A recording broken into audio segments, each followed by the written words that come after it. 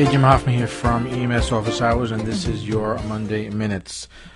Today's Monday Minutes, I want to talk about something that a lot of us encounter in EMS, and you get these intoxicated patients, right?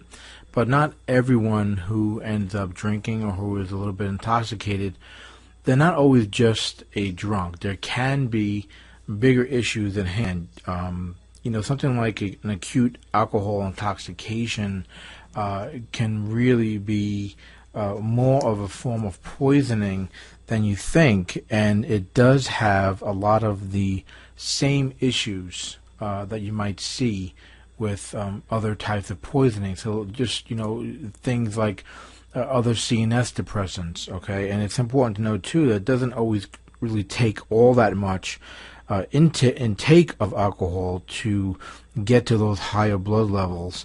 Even something as a half a pint of that hard liquor, like a whiskey, let's say, might actually end up causing a patient to get that severe alcohol intoxication. So, of course, with something like this, your most immediate dangers, your primary concerns are you're watching for that respiratory depression and watching for the patient possibly aspirating either on their vomitus or other stomach contents, because they've got that suppressed gag reflex. So when you get a patient like this, okay, what are we going to pretty much do for them? A lot of what we do ends up being more supportive. So if they're unconscious, right, you're going to treat them just like any other unconscious patient. You're going to establish their airway. You're going to see if they have a gag reflex, see if it's intact or not.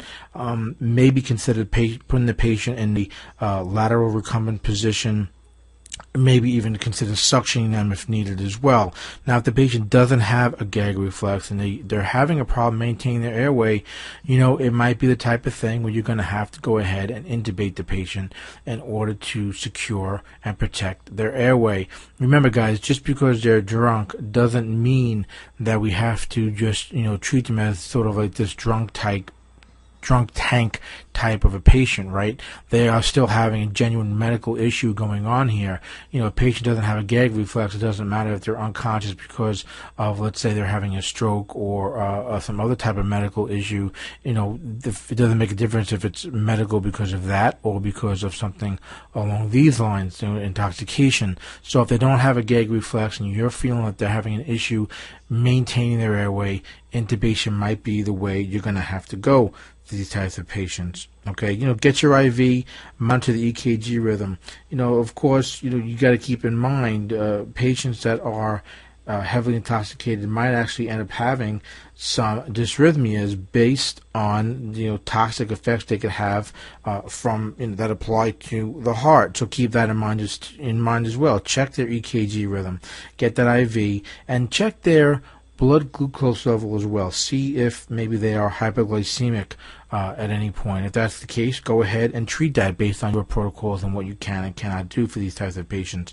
Another thing on protocols too, some protocols will allow you to go ahead and give 100 milligrams of vitamin B, or that thiamine, right? So check your protocols on that and see if that's something that you're allowed to do. And of course, you want to go ahead and start transporting your patient. Now, what about seizures? Well, you can actually have patients getting seizures from the withdrawals of alcohol, and mostly with these patients, you're going to actually maybe start seeing this occurring 12 to 48 hours after they took their last drink. Okay, so let's say they've been drinking heavily for a long time and they suddenly stop. Okay, now they might have a lot of other withdrawal type symptoms. We're going to talk about that in a second, but the seizure end of it will probably start occurring, again, 12 to 48 hours after that last drink. And you're going to use the same type of treatment and considerations that we just talked about with the acute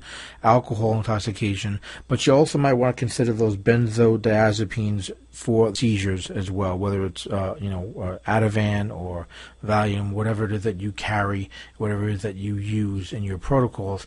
That might be something you want to go ahead and either consult with med control if you have it on standing orders to go ahead and treat the seizures that way.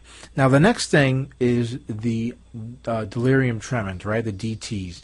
we hear about this all the time in EMS, and this is the type of thing you get the calls often too, right? Patients having alcohol withdrawal.